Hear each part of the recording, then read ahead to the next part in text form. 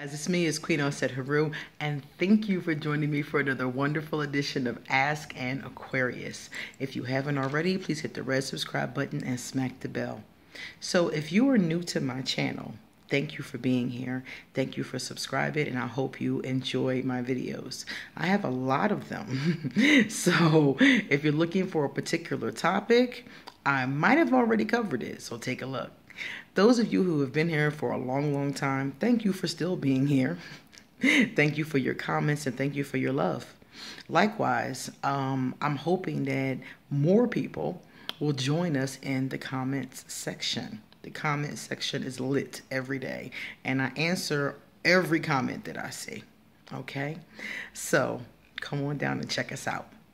Now, someone asked me to explain how to find themselves on their spiritual journey. I got a couple messages from people, and they're coming out of traditional religions. They're coming out of like Judaism, Christianity, Islam, and they're looking for different alternative spiritual systems and spiritual practices. So they want me to tell them, like, how do you get started? They told me that they don't know what to do. They don't know how to get started. So this is how you basically get started. When you first come away from whatever you were born in, if you decide to move on to something new, the first thing I would recommend to you is do not jump into another spiritual system right away. Some people are Christian one day, Muslim the next day, a Wiccan the day after that. They just keep on jumping, trying to find themselves. And my thing to you is, it's good to find yourself, but don't jump from initiation to initiation, because you're basically breaking vows. You're promising to be a part of something, then breaking it. Promising to be a part of something else, then breaking it. So don't do it that way. That's not the smart way to do it.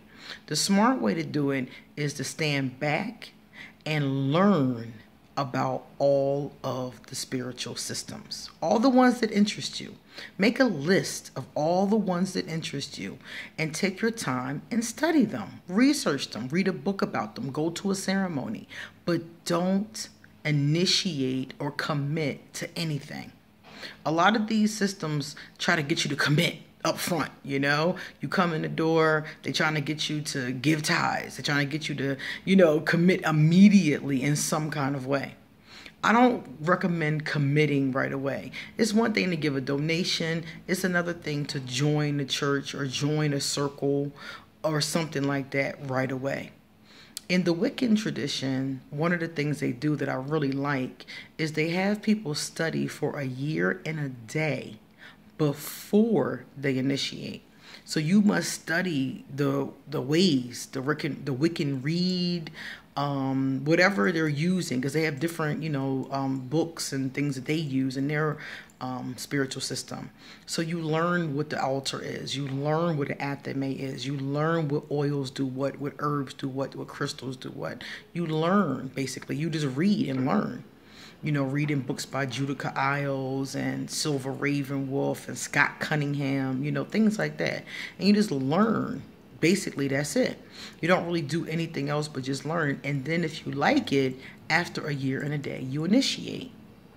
And I recommend that you go on the same kind of journey. Just make a list of all the spiritual systems that you're interested in and just research them. Learn about them from a detached standpoint where you're not practicing one thing or another. You're just learning. And then you can make an informed decision about which one is best for you. You see? That's the smart way to do it, because otherwise you find yourself consistently breaking commitments and being even more confused. When I found Mayat at 21 years old. I didn't initiate into Mayat until I was almost 30. So I found it, I learned about it, I read about it for a number of years before I was ready and like, yes, I'm going to initiate and be a priestess of Mayat. But I had started my spiritual journey at 13 years old. At 13, I started reading about different systems because I knew I wasn't Catholic. After I had this conversation with Sister Teresa, I did a video out here called Sister Teresa, and I'll link it to this video because it's funny and you guys can check it out. But after talking to Sister Teresa, I knew that I wasn't a Catholic and I needed to find what I was. So I took my time and I read about spiritual systems. I went to different events. I went to the mosque. I went to different circles. I went to different churches. I've been to a lot of different spiritual events, groupings, gatherings, before I picked the one I initiated in at 30 years old. I started at 13. So take your time. Take your time and just get to know them. Because for me, I had a criteria. I didn't want to be involved in anything that encouraged hatred. Anything that was homophobic, anything that was sexist, anything that was racist, anything along those lines, I did not want to be a part of. And when I found Mayat, I found representations of everything that I am in Mayat. There's a goddess of weed smokers and lesbians and bisexuals. Bast is her name. That's some of the things that she's a patron of. But there were others, and they were all affirming of all kinds of people, because there was a god or a goddess for everybody in the society. So whatever you were, if you were a heterosexual married couple, if you were, a lesbian, if you were bisexual, if you were a pot smoker, if you were a CEO, if you were a judge, if you were a priestess, whatever you were, there were gods and goddesses who embraced you in Mayat. And that is why I chose Mayat, because everything that I am was loved and embraced and encouraged, and hatred was never encouraged towards any group of people. That's why I chose it. And then I just took my time and got to know it. So you have to have a criteria of what you're looking for in your spiritual system. I wanted something that did those things, but I also wanted something that changed me, something that meant something on the inside, something that touched me. And I felt Mayat. And that's why I initiated as a priestess of Mayat and not as anything else. I never initiated into anything else.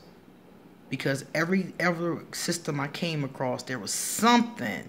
And I was like, I'm not feeling that. And I just kept looking. I knew I would find something one day. And I found it in Mayat. So yours could be God knows what. God knows what the spiritual system that's right for you is. And some people don't pick one spiritual system. Some people just pick spiritual practices and learn them and do them. They might do meditation, they may pray, they may work with angels, and they may do tarot, but they're not a Wiccan. They're not a pagan. They call themselves eclectic. They just choose what they want to do. That's how a lot of spiritual systems started, was one person choosing things from different systems and making it into one. So you absolutely can do that.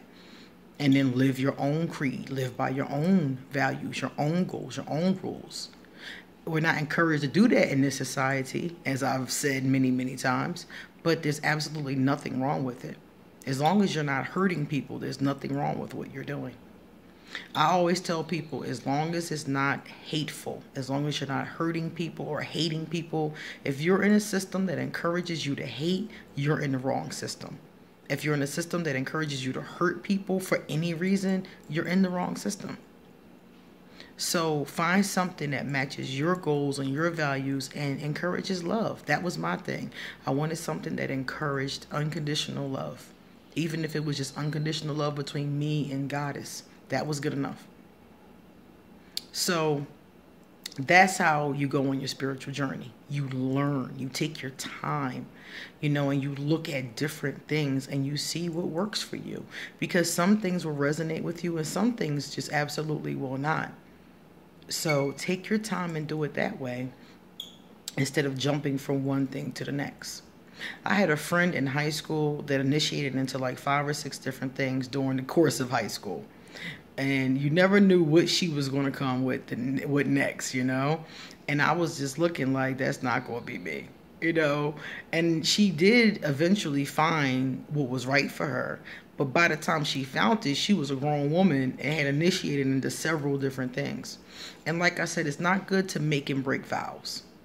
It's better to just not make them. Don't make no commitments until you're 100% sure. Get to know what the system is. Okay? So that's the best way to do it. Start there And that will lead you to where you need to go. Everybody's not going to decide to be a priestess. Everybody's not going to decide to be a shaman.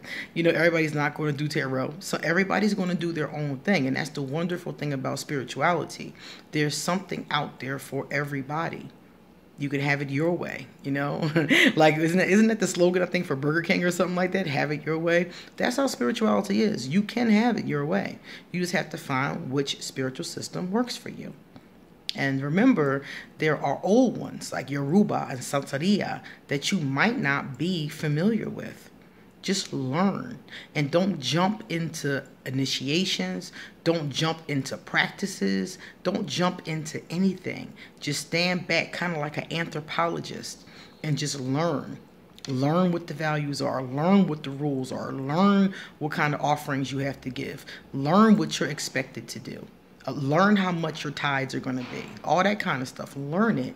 And then you can go ahead and initiate if you want to. Okay? And if not, you can just move on to the next thing on your list. So that's how you go on an effective spiritual journey. All right, guys. Thank you so much for being here.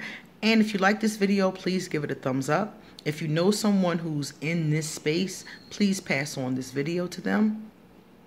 If you would like to give me a love donation, I'll leave my PayPal. If you would like to give me a gift, I will leave my Amazon wish list. If you are roughly my size, I'm a 2 or a 3X. Check out my Amazon wish list because I picked out some really cute stuff. If you're into Harry Potter, check out my Amazon wish list because I got some cute stuff. If you're into spirituality, different forms like the conversation we had today, check out my Amazon wish list. I have some books on there that I want that you might want to read yourself. Okay? Also, I have a lot more to say, so please come back again. See you later.